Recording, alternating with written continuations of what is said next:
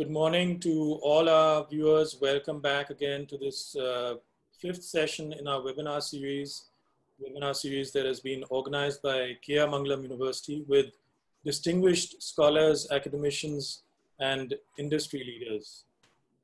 For those of you who are joining for the first time and are from other institutions and schools, my name is Aditya Malik, and I'm the Vice Chancellor of K.R. Mangalam University. Today, it's a delight and a pleasure for me to introduce the speaker for today, Professor Sumanyu Satpathy. Professor Satpathy is currently Professor of Eminence at K.R. Mangalam University. He is former professor and head of Department of English at the University of Delhi. He was also a fellow at the Indian Institute for Advanced Studies at Shimla. As a visiting professor, he has taught at the University of Granada in Spain, Frankfurt University in Germany, Exeter University in England, among several others. His areas of specialization include modernism, queer theory, digital humanities, and Odisha studies.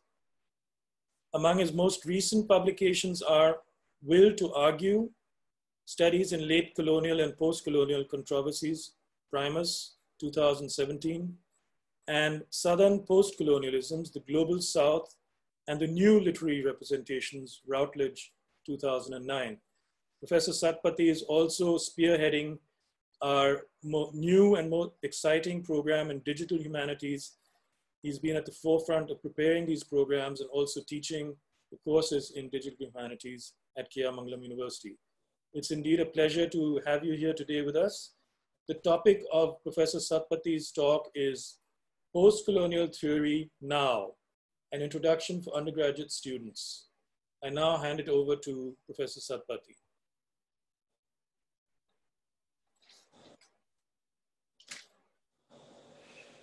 Thank you, Professor Malik.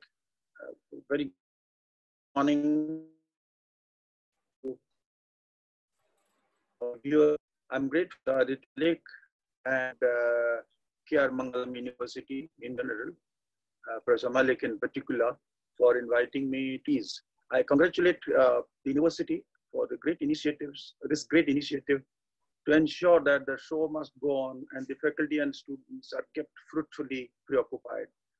I thank Professor Anita Sharma, the Pro Vice Chancellor. I also thank my young colleagues, Kanu Priya and Molly, for goading me into this particular conversation with a wider public at a time when we are all locked down and confined to our isolated chambers, except for the books to keep us company. Right at the beginning, I'll begin with a caveat, which is that in comparison with the other webinars that we have had, over the last three webinars, they were all on broad-based topics. Mine seems to be, at least from the title, a bit too narrowly discipline-centric, that is English studies. But to allay your fears, I'm assuming that we have a diversity of audience across different disciplines. To allay your fears, I'd like to say that this particular topic is not limited to, though it has been by and large monopolized by English studies, the humanities departments. It cuts across many disciplines. And as I go on and talk about, this particular subject, post-colonial studies, post-colonial theory now, it would be apparent, it will be very clear that, and I will try to delimit the subject and ensure that we go beyond mere literary studies. As you can see, looking at the title, post-colonial theory now. The emphasis is on now, because post-colonial theory, as we know it, has evolved over the last 40 years. So what is it like now? How was it at the beginning? So this particular lecture would be more broad-based, kind of overview rather than going deep into the subject. To begin with,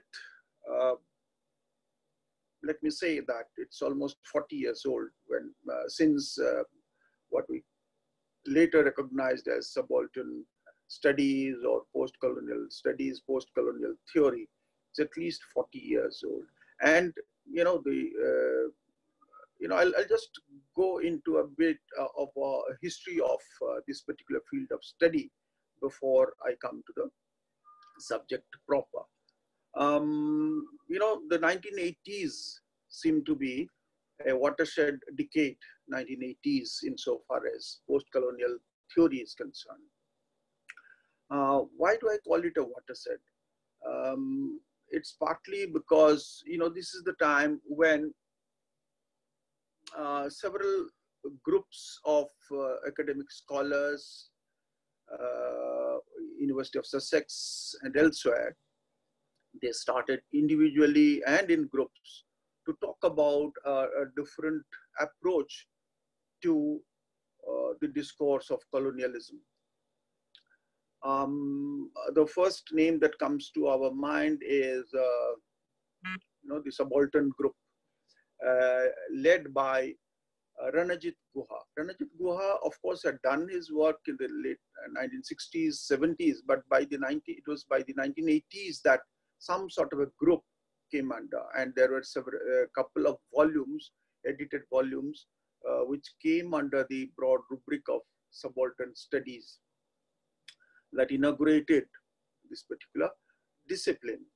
1980s is also the time, 1982 to be specific, when Salman Rushdie talks about the empire writing back, W-R-I-T-I-N-G, the empire writing back, taking on from the title of a film in the Star Wars series called The Empire Strikes Back, from the Star Wars series that many of us would recall. I think the students, the millennials, may not be very familiar with the subject, but thanks to Netflix and the TV and the internet, many of you must have got some idea about what the Star Wars series was like. And one of the, I think it was the second in the series, which was called The Empire Strikes Back. Salman Rushdie, who had just published his very important work, Midnight's Children, uses this particular term, the title, and rephrase it, calling it The Empire Writes Back. What does he mean by it? I'll come to it very soon, shortly. But before that, I want to also mention another book of the same title.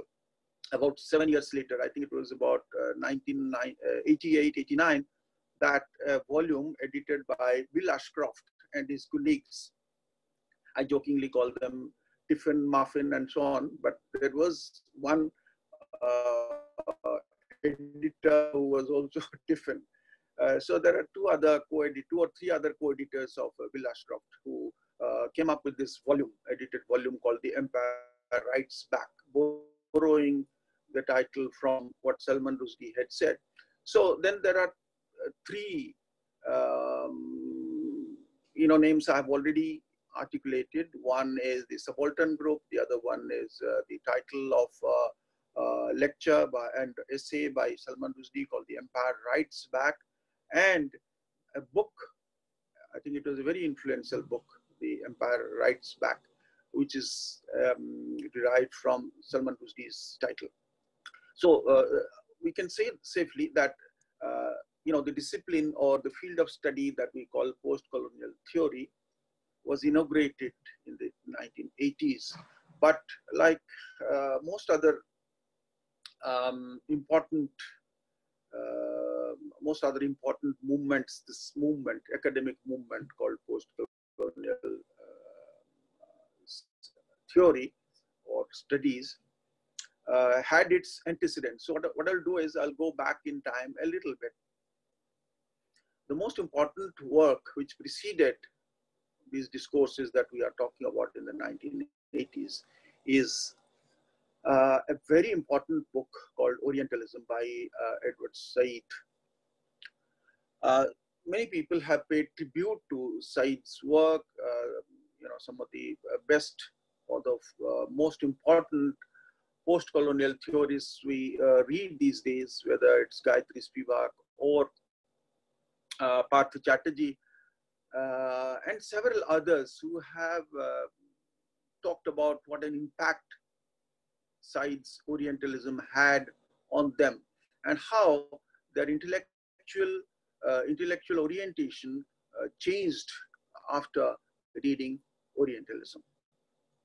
I'm punning on the word Orientalism, how their intellectual frame, intellectual approach was reoriented after reading Edward Said's Orientalism. Now, what is I'll come back again to Orientalism, just as I shall come back to subaltern studies. This was published in 1978, a few years before these three landmarks I mentioned in the 1980s. So 1978, Orientalism. Then we go back further, back in time, to a very great Martinique writer, Francophone writer. Martinique, as you might know, it continues to be a colony. It's located somewhere in the Caribbean islands, a French colony. And a psychiatrist called French Fanon wrote two very important books. And he influenced not only thinkers in South Asia, but he also and primarily influenced the thinkers of the Black intellectuals, writers, through his work. Two major works: The Wretched of the Earth, and the second one is called Black Skin, White Mask. These were published in the 1950s and 60s, if I remember correctly. I don't remember the exact dates, but these two works are very important. He was a psychiatrist, but his work, The Wretched of the Earth, and particularly Black Skin, White Mask, is a bit autobiographical. It's an analytical work, but it is also, it depends on the experiential framework of the author, what all things he underwent as a colonial. This is very important landmark in the history of post-colonial studies and certainly subaltern studies. French Fanon then. 1952 is the date, if I remember correctly, for Black Skin, White Mask. I'll again come back to what Fanon does here. But I'll take you back further to 1909.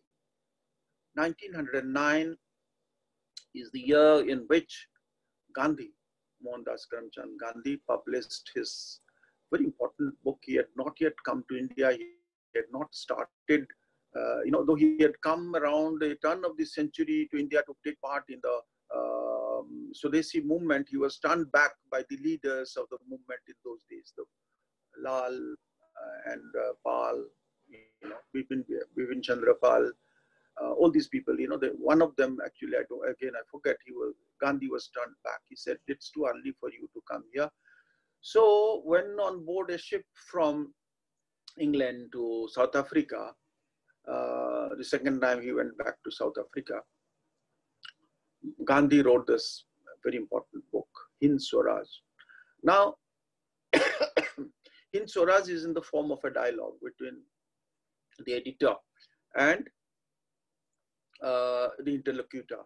And this is about what colonialism has done to us and how as colonials, how are we going to react?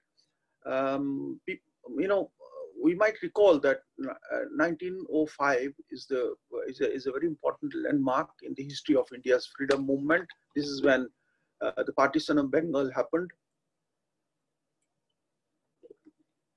and the Swadeshi movement of several years, where the freedom fighters were divided into two camps, the extremists and the moderates. Gandhi knew about what was going on, and he was thinking about what was the best way of coping with these anti-colonial sentiments. Now, one of the things he says in the book, which is very important, it's very difficult to summarize the whole book, but it's about how to shun Western form of civilization. You know, it was a kind of nativism, but not entirely nativistic, not narrowly nativistic. Mahatma Gandhi was also very critical of certain aspects of Indian tradition, and Ashish Nandi talks about critical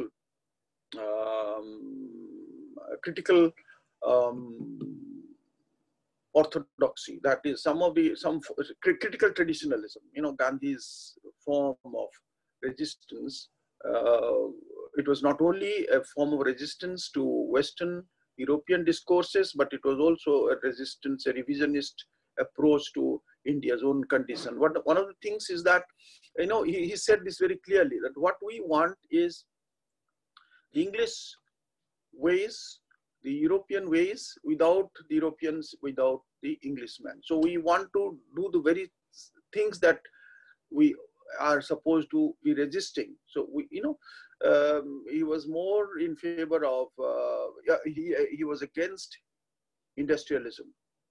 As you might know, he was against even installation of a telephone for many decades in his ashram, for many years in his ashram. Then finally, he accepted the telephone. So his attitude towards modernity and tradition was very complex, and this is not the time to go into it.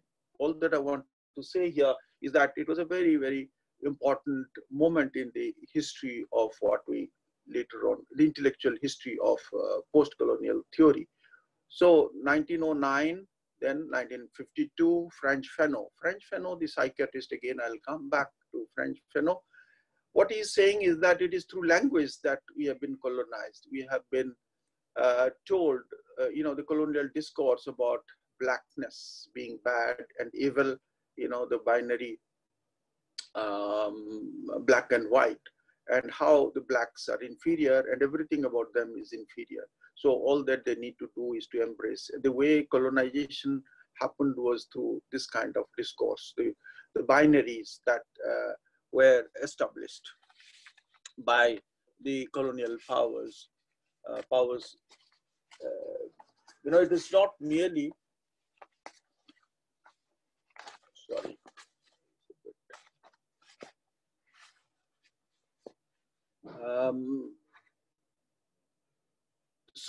What the, you know, as I said right at the beginning when I mentioned Black Skin, White Mask, it was somewhat autobiographical, where he talks about how when he uses English, not quote unquote proper, correct English, but Creole, he was criticized. He was expected to talk exactly like an Englishman or a white man, not English, French, pure, not a Creole idiom, but a pure French idiom. So he registered that. He said, and though he personally registered it, he understood how the psychology of the colonized is oriented in such a way that the colonized or starts imitating or miming the colonizer. So that is what he is talking about, that it's a kind of mimicry. The skin is black, the mask is white, the black skin, white mask. That is the metaphor that he is using in the title, and throughout his book, he is talking basically about how the language of colonized people is taken away because it is said in addition. Now I'll go back to, again, after French Fanon, I'll go back to the subaltern group. But before that, I wanted to talk about the Enlightenment project how at the root of colonization, you have the Enlightenment project. Around 1784, a German paper came up with the question, what is enlightenment? What is enlightenment? That is the question that was asked. And the famous German philosopher, Immanuel Kant, responded in the newspaper, and this is his answer, Immanuel Kant. You remember the 18th century as being the age of enlightenment, which is, the framework of rationality, reason, and the whole ideology of progress, and so on and so forth.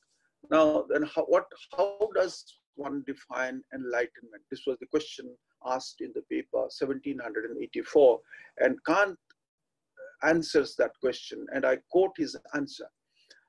He says, the enlightenment offers mankind a way out of or exit from immaturity into the improved condition of maturity. The enlightenment is the possibility whereby man philosophically acquires the status and capacities of a rational and adult being. This is the answer, and this is in English translation. Obviously, it was in German. You can see how enlightenment is defined in terms of adulthood. That anybody who is not enlightened is a child, is immature. And mankind can be mature, can be civilized only through enlightenment. Now, this was a very important, and when Kant was speaking like this, one might ask, how is it that we isolate a single statement by one individual and they say, this is what Europeans thought about us, this is European discourse. But the answer to that is that, Kant is not one individual who popped out of nowhere. He is the product of an entire discourse. So what he is saying, maybe he is encapsulating or summing up what others thought but did not speak out, and he is someone who is speaking out, the thought for many others. He is giving it some words. But it is crucial to note here that it's about maturity, childhood, adult, and so on and so forth. And this is the discourse which goes into the making of what we call soon after the nation, or ideas of nationalism. How does a nation become mature? So the rise of nationalism, enlightenment, progress, all these ideas give rise to the various movements across Europe, nationalist movements. So from the empire, from the Roman Empire, which disintegrates, to the early 19th century when nationalism grows rather forcefully and quite fast. And there's lots of histories about enlightenment project leading to nationalism, early 19th century, from 18th century to 19th century. So the idea of nationalism fuels the idea of stretching the boundaries of the nation. So empire building is an extension of the project of nationalism. This is a very important aspect of colonization. Of course, Lenin talks about it much later in around 1915 or 18, when he says that imperialism is the highest form of capitalism. But that comes much later. What is happening now is nationalism becomes a concomitant of the Enlightenment project. Of a certain kind, which leads to empire building. And so it's not a coincidence that at the height of nationalist movements across Europe, you come up with many empires. It's not that there were trading companies. There were trading companies before the 19th century, but what is happening in the 19th century is the rapid colonization of large parts of the world, in Africa, and South Asia and so on and so, the Far East. So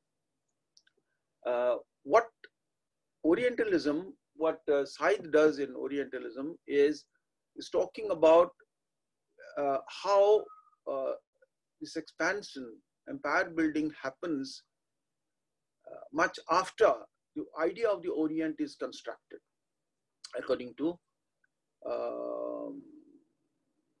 Edward Said. Now, Edward Said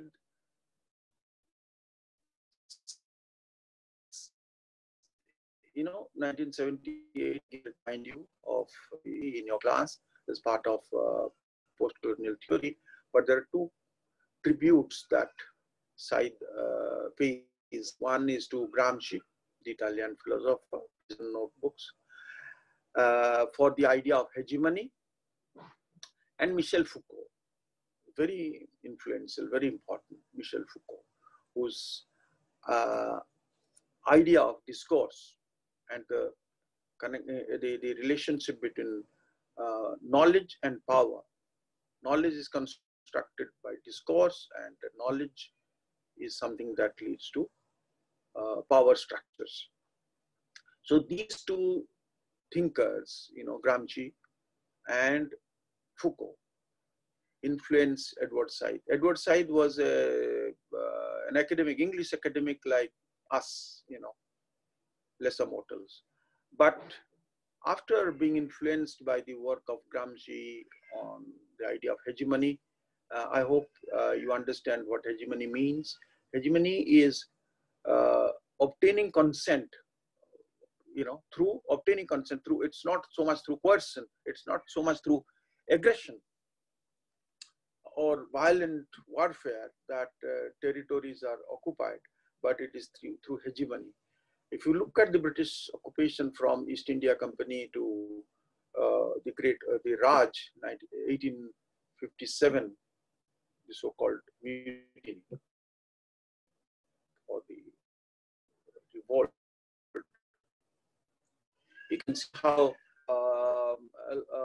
much of the territory occupied is because of hegemony, where apart from bringing in their own works, see 1835 when Macaulay is talking about you know, the importance of English education, how already you have Raja Rammohn Rai pleading for English education. So anybody who was educated by then was thinking in terms of European discourse. So the colonized are colonized not so much through aggression or through violence or warfare as through the capturing of the mind.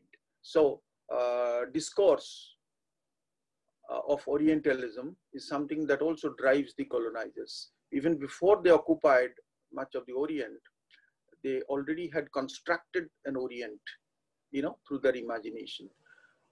Much later, Benedict Anderson talks about the nation being an imagined,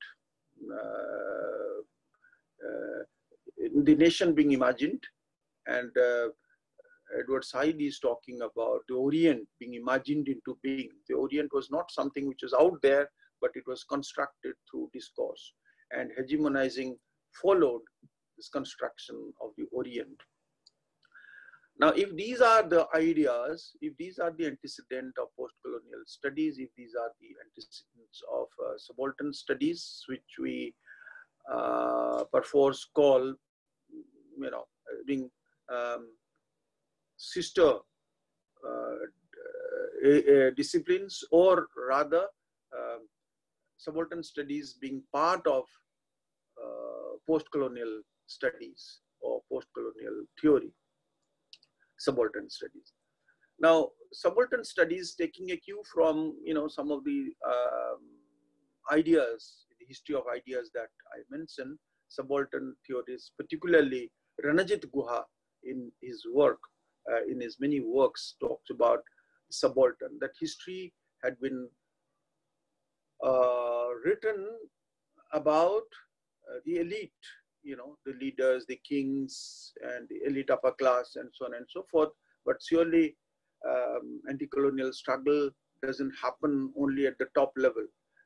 There are a large number of anonymous protagonists in this revolt, in the anti-colonial revolt, whose narratives must be brought forth, whose narratives must be told. So they give a new orientation to historical studies. And who are the leaders apart from Ranajit Guha? You had Sumit Sarkar, and you had Shahid Amin, and some of the acolytes of Ranajit Guha, Gyan Pandey, all these people, and Shahid Amin, formerly my colleague at the University of Delhi, all these people got together, not as in, sitting there and trading, but they're all inspired by the idea of Ranajit Guha, which they call subaltern studies. Subaltern is a term again coined by Gramsci, and subaltern is somebody who cannot, it's about a military rank, but it becomes a metaphor for the downtrodden. Subaltern becomes a metaphor for the downtrodden, the unknown, unnamed, the unknown citizen, as it were. So, subaltern studies take shape, and they set up a counter discourse, from the colonialist discourse, from the discourse of the civilizing mission of the Europeans. The European Enlightenment project is sought to be resisted.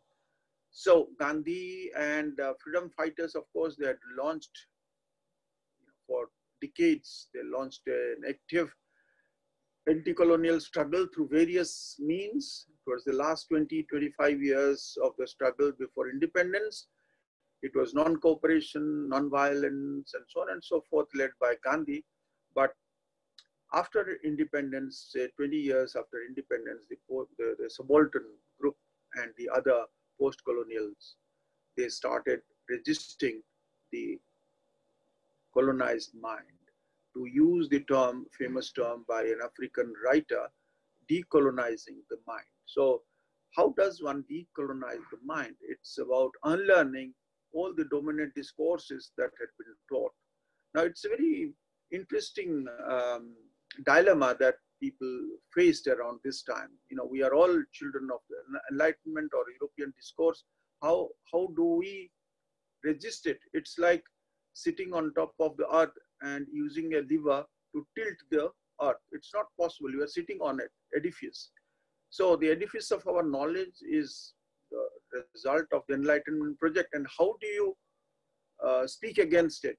This was a Herculean task, and therefore, even though successful, the critics, many of the critics of post-colonial theory and subaltern, the subaltern group, mostly they are the Marxists like Aizaz Ahmad and several others. They thought that it's an impossible subject, and by so doing, we are killing Marxist ideas, Marxist thought, and the whole idea of revolution will now be defeated.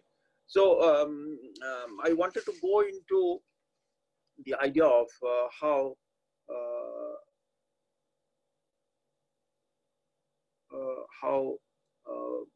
this colonialist discourse, which is around nationalism to begin with, anti-colonial struggle is also, it also gives rise to another kind of nationalism.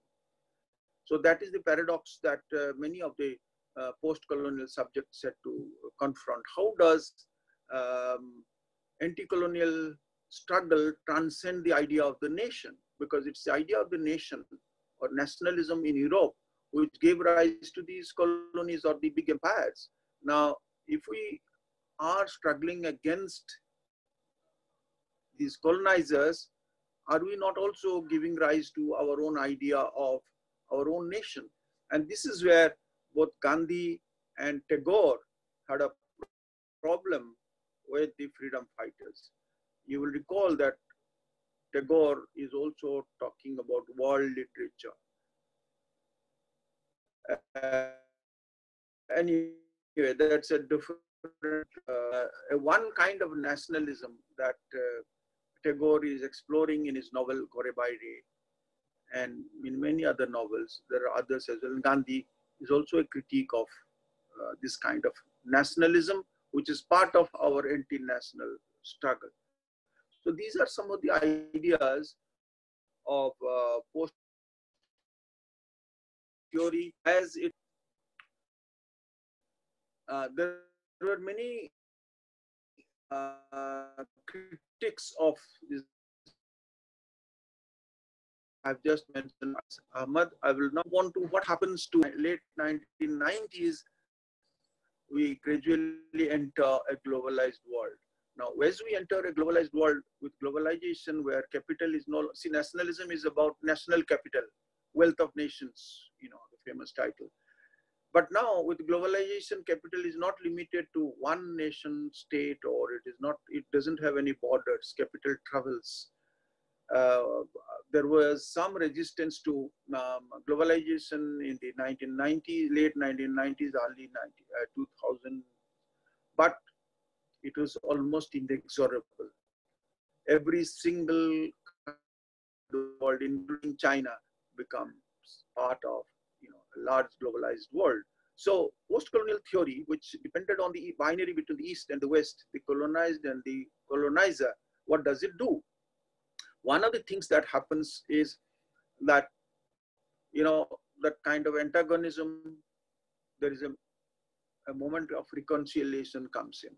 You will recall that Manmohan Singh, when he went to England, not so long ago, I think about 15 or 18 years ago, he has been there many times. But what I have in mind is how he was very sympathetic towards the colonial project in India. He said, we have got many things, you know, there are many advantages that we have enjoyed following British colonialism in India. So there is an element of reconciliation. That antagonism of the early years of post-colonial theory has given way to reconciliation following globalization. And even when globalization was seen as a new kind of colonization, neo-colonization, neo-imperialism, Americanization or American imperialism, that gradually shifted to, and there's a lot of migration happening. There's a lot of demographic changes happening. If modernity is about you know, demographic shifts from the country to the city, it's about, you know, that country is countryside or village. Now globalization ensures that there is another kind of demographic shift, which is from country to country. So you have the diaspora. Now what happens to then these stiff binaries? In a way, post-colonial studies had inherited the binaries that were set up by colonial discourse, or you know, what is known as European enlightenment. But with globalization, new ideas of cooperation come up. So from East-West binary, Orient-Occident binary, we moved on to North-South binary. By and large, we have seen from the 1990s onwards, you know, the third world, etc. These terms were no longer used, and we talked about global South. A global South, by and large, is when we say South, we usually talk about Chennai and so on, but South is a global South, that, you know, Southern Hemisphere is what we are talking about. And a large number of, you know, it's a metaphor. It's not that all the countries in Southern Hemisphere are poor. It's about, and this is something that we did in 2005. We organized a conference, and I edited a book. You know, I came up with a book called Southern Postcolonialisms. So post-colonial theory moves on to a new dimension, Southern post-colonialisms, which is South Africa, or Africa in general, and South Asia, and so on and so forth. And there is a new kind of transaction happening, business transaction. It's not about East and West, but among the Southern nation states, there is a lot of collaboration. One of the examples are the SAARC countries, SAARC, SAARC countries. So there is a lot of cooperation, business cooperation. We are trying to help each other. But from that on, over the last 10 years or so, there is a further shift, and we are talking about transnationalism, hybridity, and so on and so forth. So post-colonial theory has traveled from one form of extremism to a period of reconciliation and reaching out to each other. And in these times of COVID, you can clearly see how there is so much of cooperation between nations. Of course, once in a while, Trump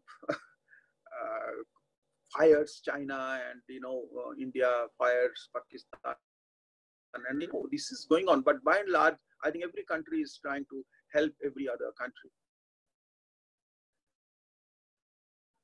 So these are the new changes. When the title of my talk webinar today is post-colonial theory now. So when I mentioned that now, I wanted us to not remain fixated in the 1980s and 1990s in an adversarial discourse, East versus West, but go on moving, take the reality of globalization into account, and we have to reorient post-colonial studies in a different way. And the last point I make now is that somebody wrote something called Neil Lazarus, I think, talked about the politics of post-colonial theory, where only a handful of books and thinkers are picked. And then we talk about post-colonial theory. He said, why are we picking on only these few? One of the reasons is that we always depended on books, printed books. But now a large number of archives have been generated. So when we think about post-colonial condition, we can go out of the print form of books and printed and move on to, say, oral traditions as well. And all this is available on different websites, a large number of archives. So the way to go now in post-colonial studies is to follow digital humanities, what we call digital humanities, that is computational humanities. So whatever we are doing was more dependent on emotion, whether it is literature or history, a lot of emotion was involved. Now, literary studies, historical studies, and like economics and other areas of research, even environmental studies, we have a concept of what is known as Anthropocene. Anthropocene. All these can really be understood much better, and we can enlarge the scope of our research field by combining post-colonial studies with digital humanities and calling it post-colonial digital studies, etc., etc. So that's all. Thank you very much. I hope I have just 45 minutes. Thank you. Thank you so much, Professor Satpathy. That was a truly fascinating expose with tremendous, contextualization, historical contextualization of both the beginnings of colonialism and also how we can historically contextualize post-colonialism. And I particularly found interesting what you said towards the end, that the kinds of boundaries that post-colonialism has been familiar with, that they are dissolving, with the diaspora and with the identities, both national and individual, are becoming more and more fluid, and that post-colonial theory has to address this new emergence of a, if you like, a global self that is happening today. And certainly the digital world is propelling us towards this, in a sense, dislocation of, physical spaces, because you can access knowledge through the digital world anywhere you are. So thank you very much for that wonderful talk. There are a few questions. One I thought I'd perhaps begin with, since you talked about hybridity towards the end of your talk. There's a question from that concerns hybridity, and it says the concept of hybridity, can it be used to analyze or to understand the colonizer and not just the colonized? This is from a student. Yes, certainly. It's wrong to, and this is something that many thinkers have pointed out. It's wrong to imagine that the whole process is one way. That is, it's not that the colonized is influenced or prevailed upon by the colonizer. It's the other way around as well. Many, there have been instances of the colonizer being influenced by the ideas or the cultures of those who are colonized. You know, the end result is that, you know, the hybridity is not limited to the colonized subject, but also to the colonizing subject as well. Though, as members of the subaltern studies group or post-colonial studies academia, we tend to concentrate on our subject of analysis more often than not is the colonized subject and how hybridity works on, you know, these different identities, how it's not one identity, it's not a homogeneous identity, but a hybrid identity. And that is something that we get from French Fanon's, you know, black skin, white mask. Mimicry leads to hybridity. And of course, Homi Bhabha is the one who has made things very clear for us, you know, what we understand by hybridity.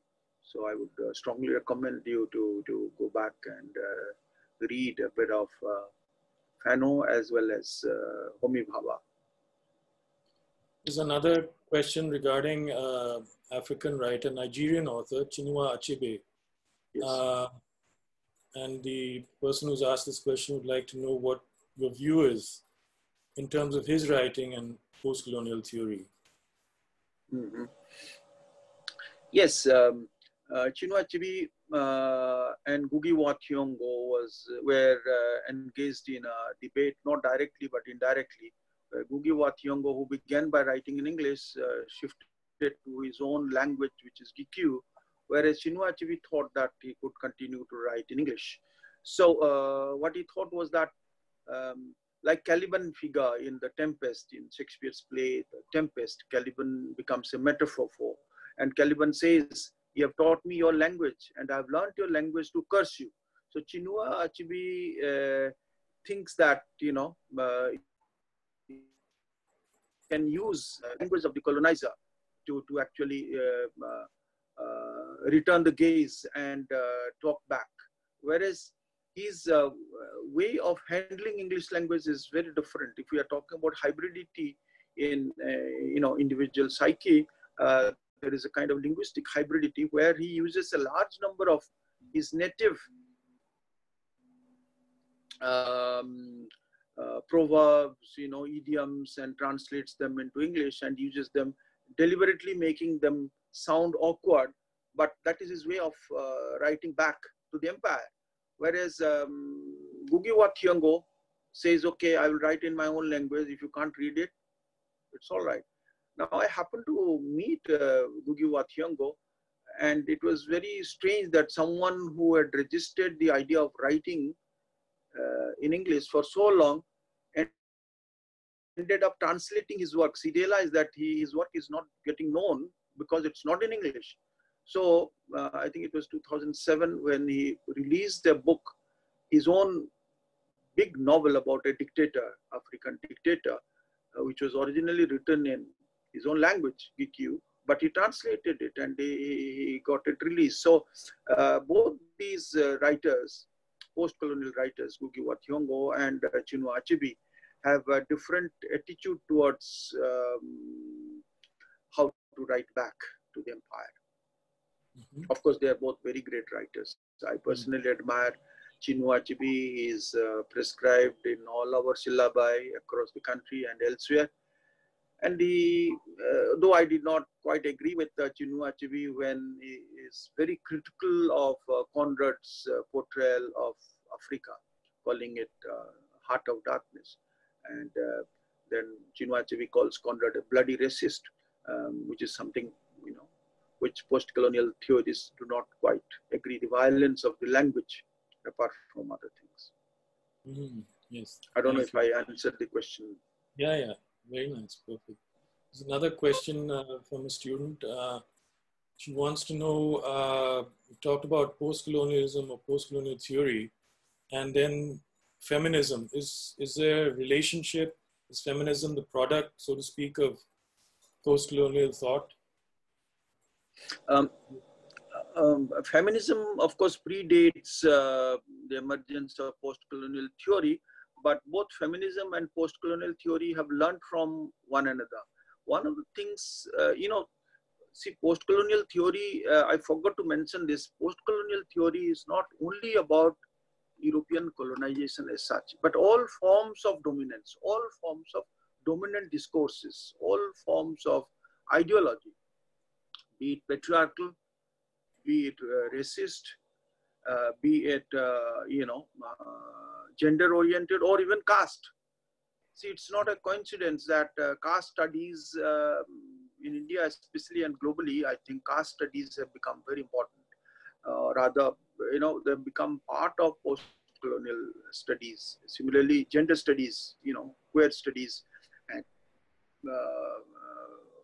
feminist theory in particular. Now, there's a lot of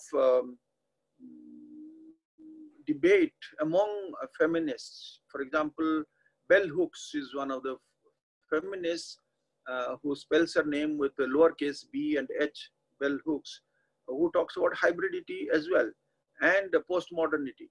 Now, many aggressive feminists think that hybridity, the idea of hybridity and postmodernism are somehow taking the venom out of feminist struggle.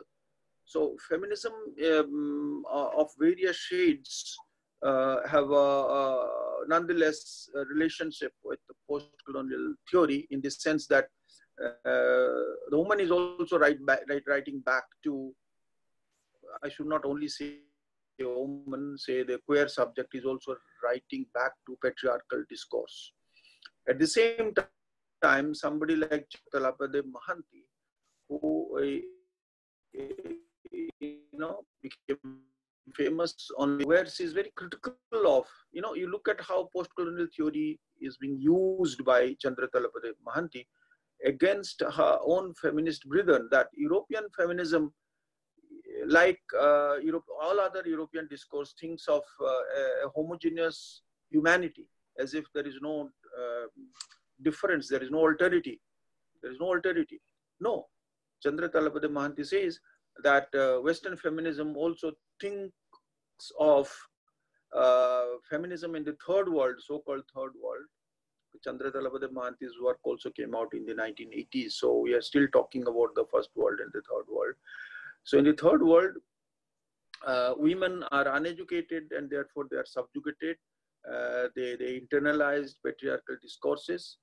And so, but she said, no, this kind of homogenization of third world women is completely misplaced.